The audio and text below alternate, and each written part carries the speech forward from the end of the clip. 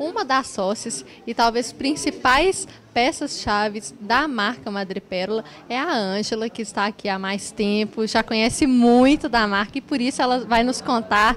Ângela, qual é o tema desta coleção? Essa coleção a gente partiu do tema do étnico e, na verdade, começou assim.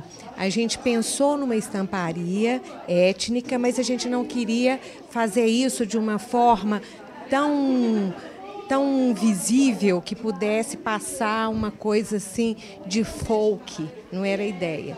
Então a gente chamou de étnico minimal, que seria só assim para vislumbrar mais ou menos a ideia da coleção. E qual é o conceito da marca para quem ainda não conhece o estilo da Madrepérola? Olha, a Madrepérola, ela faz uma roupa assim com pesquisa de moda, assim bem presente, é um dos nossos fortes. A gente investe muito em pesquisa, mas ao mesmo tempo a gente foca uma mulher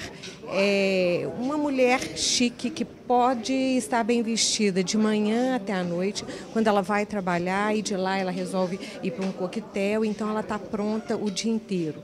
Seria uma marca, uma ideia fresca, jovial, mas para uma mulher de qualquer idade. Nós entrevistamos agora há pouco a Patrícia e ela nos disse que essa mudança de showroom só tem a acrescentar à marca. Você pode citar alguma das vantagens dessa mudança do showroom? Olha, eu acho que a principal vantagem é estar junto, perto de outros showrooms.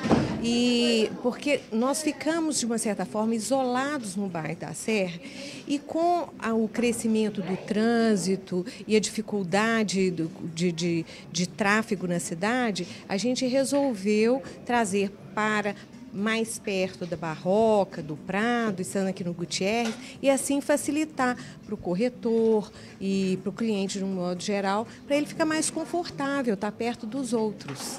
E o que nós temos sentido, nós já escutamos alguns lojistas comentarem e consultores, é que além de lindo, está muito mais elegante, gostoso de trazer mesmo os clientes aqui para visitar o showroom e as peças continuam lindas. Por isso nós gostaríamos de parabenizar o seu trabalho, os estilistas e toda a equipe da Madrepérola pelo excelente trabalho. Parabéns. Olha, eu é que tenho que agradecer, fico satisfeita pelo que vocês falam, que bom que vocês gostaram, tem sentido já de alguns clientes que vieram, que eles realmente ficaram felizes com a mudança, o ambiente está agradável e principalmente para uma coisa que a gente também estava preocupada é trazer conforto para aqueles que trabalham atrás, que aqueles que não aparecem muito, que são os funcionários, as costureiras, os cortadores, o pessoal do arremate. Então, eles estavam assim, trabalhando de uma forma pouco confortável. E aqui eles estão mais felizes, com mais espaço. Então, além de beneficiar, eu acho, o cliente e a parte de frente, que é o comprador e o showroom, o que nos deixa mais felizes é poder estar atendendo e fazendo com que o empregado, os funcionários, de um modo geral na fábrica, fiquem felizes com esse espaço mais confortável. Com certeza esse objetivo foi atingido porque os vendedores estão muito satisfeitos, muito alegres aqui no lançamento e obrigada novamente pela entrevista, Ângela. Eu que agradeço. Muito obrigada. Até mais. Que o showroom está maravilhoso, ninguém duvida, as roupas também estão impecáveis, mas o que todo mundo quer mesmo saber, e eu vou perguntar agora para a Raísa, que é a gerente comercial da loja. Raísa, como estão as vendas nesse novo showroom? A mudança de endereço interferiu? As vendas começaram hoje, né? Hoje é o nosso lançamento e já foram super positivas. A intenção da mudança do endereço é exatamente isso, alavancar as vendas pelo fato da gente ter vindo para um ponto que é mais fácil para os corretores, para os clientes. A gente estava muitos anos na Serra, resolvemos vir para cá para facilitar isso, essa história do aumento das vendas. E hoje a gente já teve uma resposta super positiva. O showroom bombou, desde a hora que abriu até agora, a gente tem cliente comprando.